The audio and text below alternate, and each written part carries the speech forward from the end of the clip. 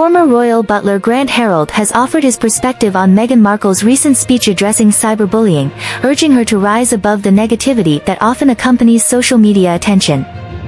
Harold, who previously served as an aide to King Charles III, shared his insights during an appearance on GB News.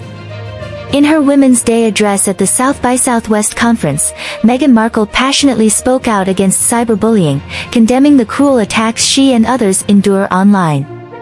Referring to the behavior as not catty, but cruel, the Duchess of Sussex highlighted the severity of online harassment. Reacting to Markle's speech, Harold emphasized the importance of resilience in the face of social media scrutiny. He advised Prince Harry's wife to move forward without dwelling too much on the negativity, reminding her that for every positive comment, there are bound to be negative ones as well. Harold's counsel to Markle centered on the idea of rising above the negativity and not allowing herself to be consumed by the darker aspects of online discourse. He suggested that she focus on her own well-being and the positive aspects of her life, rather than getting bogged down by online criticism. During the discussion on GB News, the host raised the question of whether it was wise for Markle to consistently portray herself as a victim.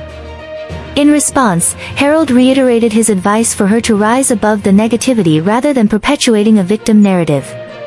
The former royal aide's comments reflect a broader conversation surrounding the challenges faced by public figures, particularly those in the spotlight of social media scrutiny. Markle's experiences with cyberbullying have drawn attention to the pervasive issue of online harassment and the toll it can take on individuals' mental health. Harold's perspective serves as a reminder that while it's important to address cyberbullying and advocate for change, it's also crucial to prioritize self-care and resilience in the face of adversity. As Markle continues to navigate life in the public eye, Harold's advice to rise above the negativity may prove valuable in maintaining her well-being and perspective.